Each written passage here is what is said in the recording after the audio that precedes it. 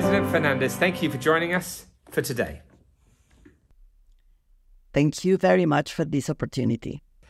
So the first question I'd like to ask you is, could you tell us about yourself and your personal journey to this point?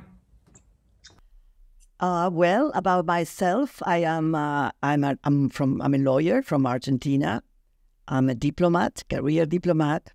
I'm a judge, so I am in a way very much associated with law and justice as a professional career and also as my passion. I am from Argentina, and maybe that explains why I'm associated with law and justice. In Argentina, we had a dictatorship in the 70s that created a lot of harm.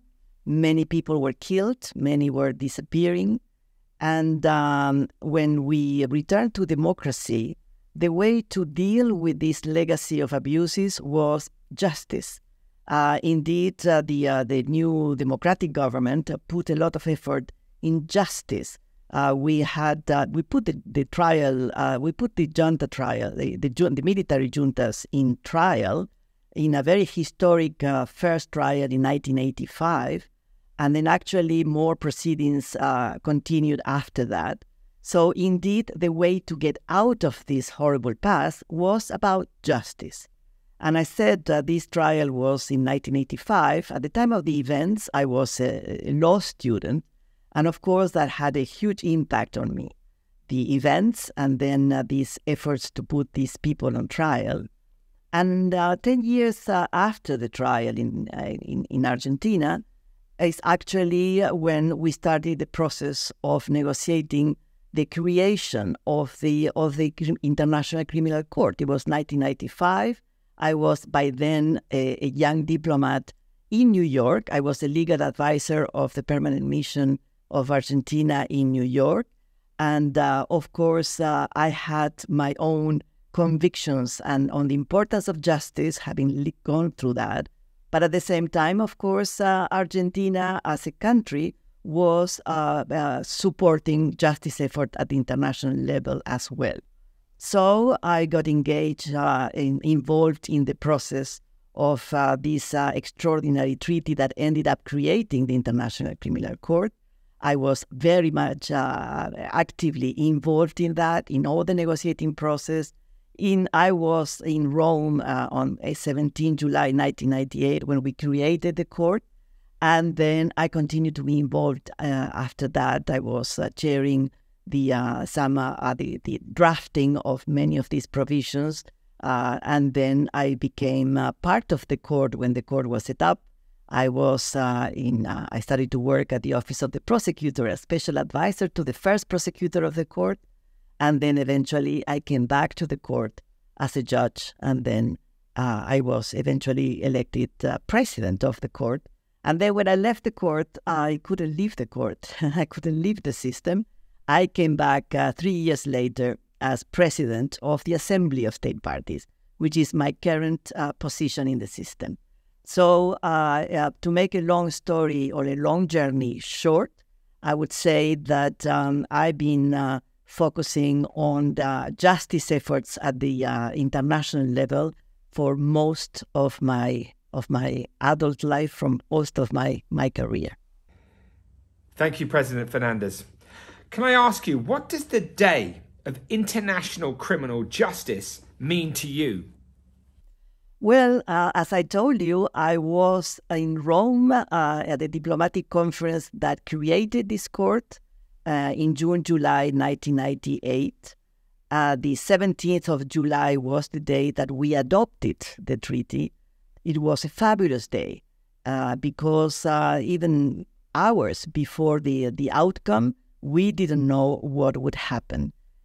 So we created this court, which was like making reality of a dream. I always say the ICC, the International Criminal Court, this permanent international institution to prosecute genocide, war crimes, crimes against humanity, was an idea seeking to be realized.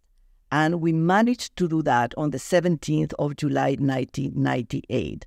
So, of course, emotions ran high.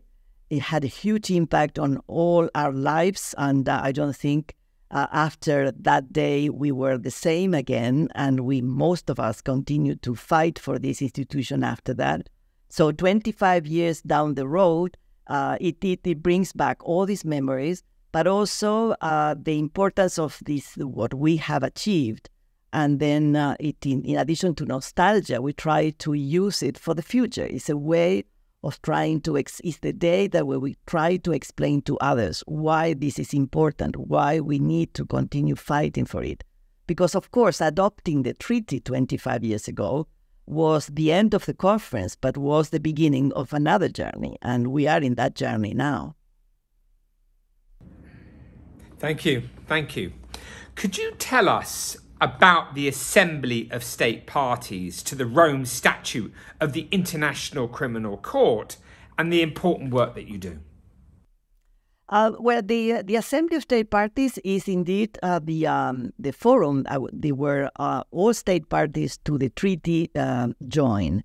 We gather in the Assembly, and it is 123 states at this moment, which is quite a significant number. It's 2/3 of humanity. Not everybody is in, but it is a significant number. So this is the Assembly. All these states that have ratified, joined into the treaty are parties and parties to the Assembly. So, of course, one of the first jobs we do at the Assembly is to try to motivate others to join. We need to achieve universal participation in this treaty for the court to be able to deliver to its full potential. And the Assembly has other very important functions. Basically, we do the oversight of the management of the court. The management, of course, not the judicial part, not the prosecutorial part. This is a court, this is an independent institution, but the Assembly does have a say on the management, on the governance. It is the Assembly that adopts the budget, that actually funds, contributes with the funds and the resources for the court. It's also the Assembly that may adopt changes to the law of the court, to the legal framework of the court. And we are also, among other functions, ways where we elect the judges of the court. The court has 18 judges. 6 of them are renewed every 3 years. So this year we are electing 6 new judges, and they are all elected for a mandate of 9. So we elect the judges, we elect the prosecutor, we elect the registrar of the court. So and of course the Assembly, in addition to management, elections, legal framework, we also really try to make sure that there is enough cooperation for the court. You know, the court doesn't have an army, it doesn't have a police, it doesn't have intelligence services. It is the Assembly and the states that need to provide cooperation for the court, and that is also part of our tasks. Thank you so much. Absolutely fascinating. So how crucial are justice and the rule of law going to be in relation to humanity's survival? How crucial? I would say that justice and the rule of law has, I would say, existential importance for humanity. You talked about survival, and I don't think it's an exaggeration to use the term, because without law, without justice, then humanity goes back to the law of the jungle, where the powerful are the ones dictating what can be done or cannot be done in benefit of their own interests that are also changing, so there is no predictability. So without law and without justice, really, there cannot be any type of cooperation. There can hardly be any type of coexistence. And actually, the rule of law and justice not only protects individuals, citizens, countries, but it protects the planet. Think of the environment.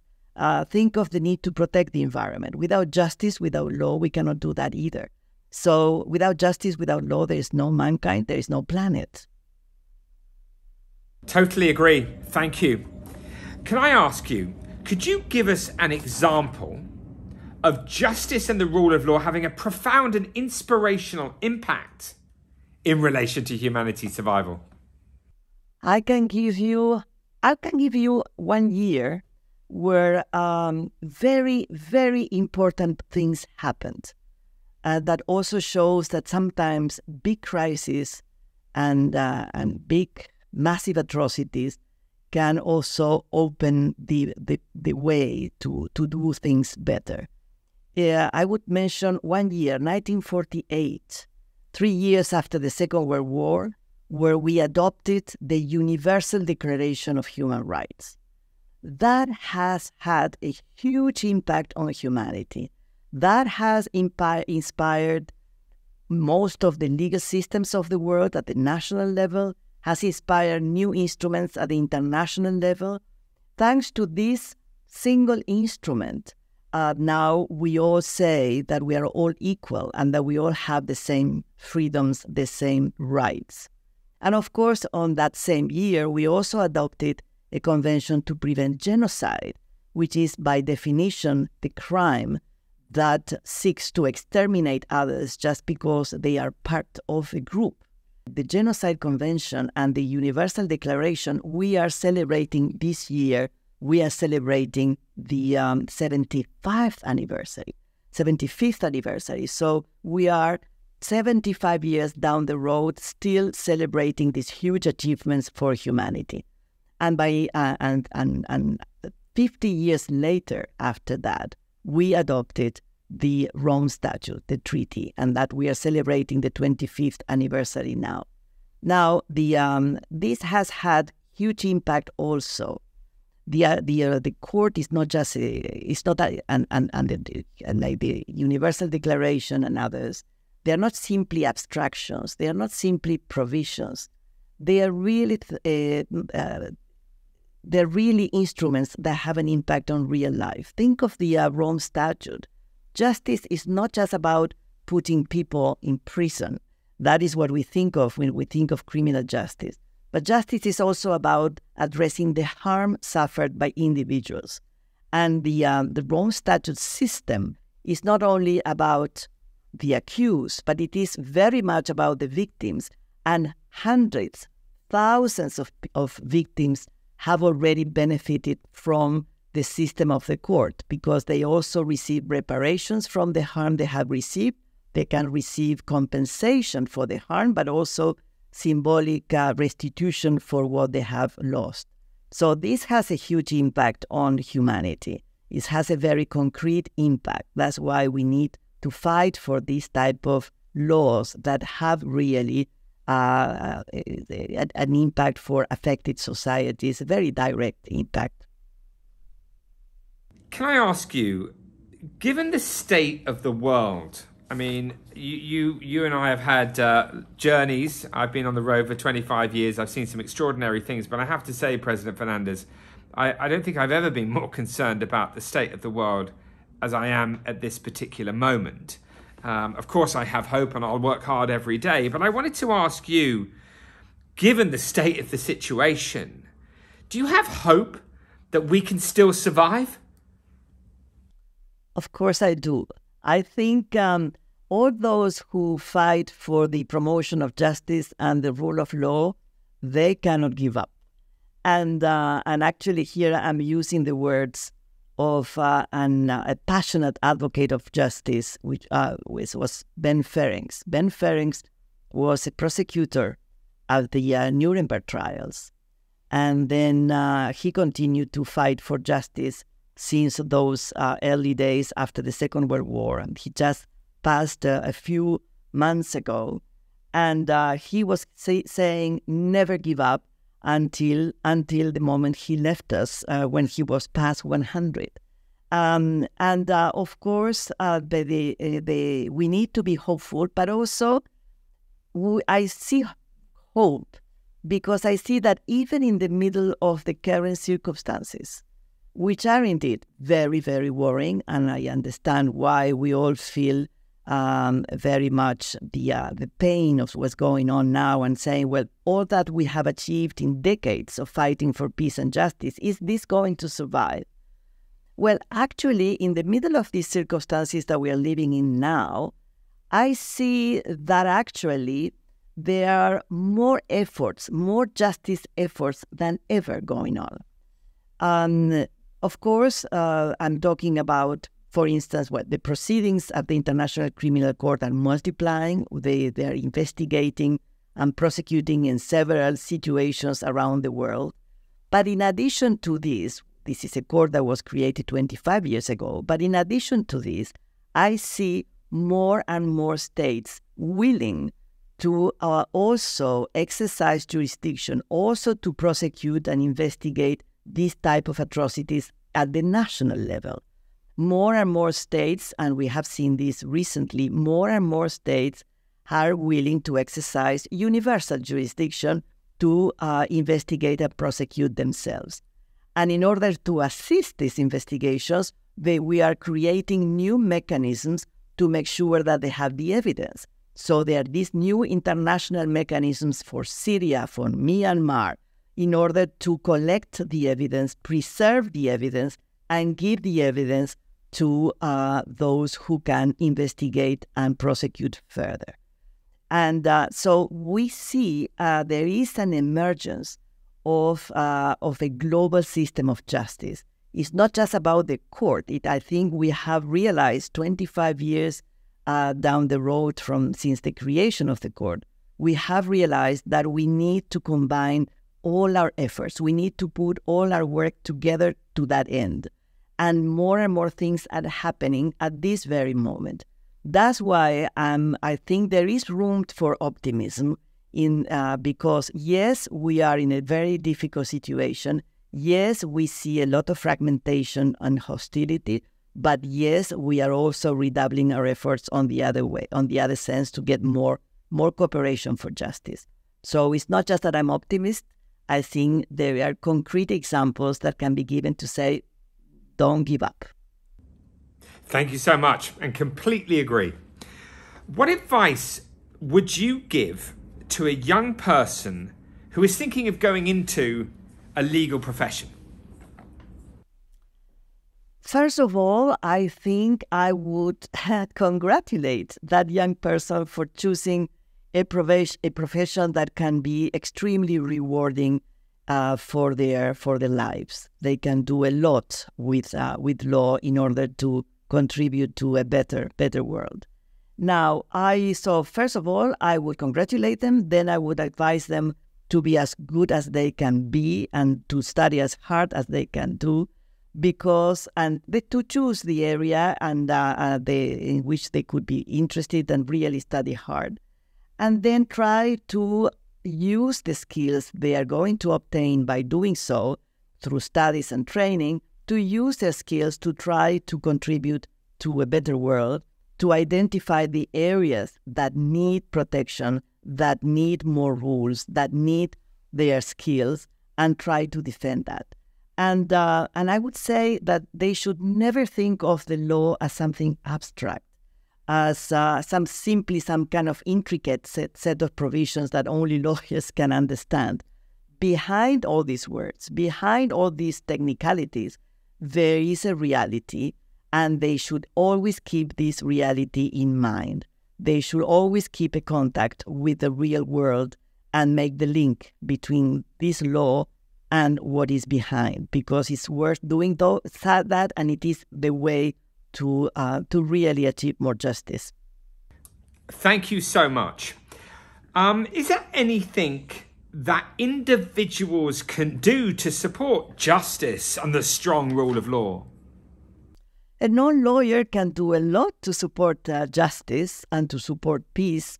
The justice and law is not just something for lawyers. As I said, it is linked to reality. So every citizen in the world has the possibility, and I would say the shared responsibility, of identifying areas that need protection, identify areas that need more rules, more justice, and they have the right and, again, the responsibility to demand from their politicians, from their organizations, to demand that something be done. And they can do this in several ways. They can do it individually, but they can also do it by joining others in groups, in organizations, sometimes simply by signing some petitions, but they can do a lot to actively promote these ideas. And of course, they need to first try to be informed about what's going on in the world, try to get out of their own zone of comforts, to try to see what's happening outside that, and then join efforts with others. I think each one of us can do something, and we should be doing something. Thank you. Lastly, how can people support the Assembly of State Parties to the Rome Statute of the International Criminal Court, and where do we find more information? Well, the first way of supporting is to try to know more. So, if you have the opportunity, the court has its seats headquarters in The Hague, in the Netherlands. Beautiful premises that if you can visit, they're worth being visited, because then you can learn more about the court, what is the work they're doing. You can even attend some of the proceedings to see how that works. But of course, you can also visit the court digitally. You can visit the website of the court, where you have a lot of information about the proceedings, the situation that they are being investigated, about the Assembly of State Parties, what are they doing. The Assembly does a lot of work, and it is also reflected in the website. And also, if you are a student, for instance, you can participate in internship programs. You can, if you are a professional, you can also. There is a program for visiting professionals at the court. So there are various ways by which you can participate in the work of the court. So I would say, first of all, visit the website of the court, and there's a lot of information of all the things that in which individuals can get involved. President Fernandez, thank you so much for your time today. Absolutely fascinating. And we wish you the very best with all your incredible work. I thank you very much for contributing to give visibility to justice on Justice Day. Thank you so much.